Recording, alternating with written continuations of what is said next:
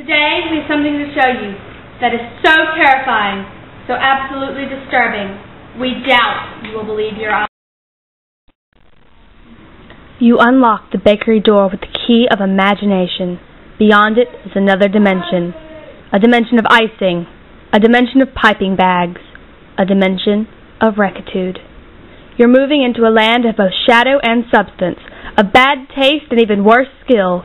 You've crossed over into the Twilight Zone. Bum bum bum. Picture, if you will, a monkey. This monkey. Ew! I know! Now picture, if you will, 5 ravenous yet dim-witted Shih Tzu dogs. Let's call them Muffy, Boopsy, Precious, Buttercup, and Mr. Snuggles. Now picture, if you will, a face of terror that watches in malignant silence far beyond your present capacity to understand.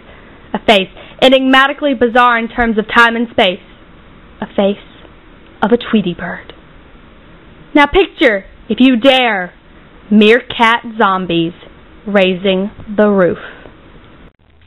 What up, Slayer?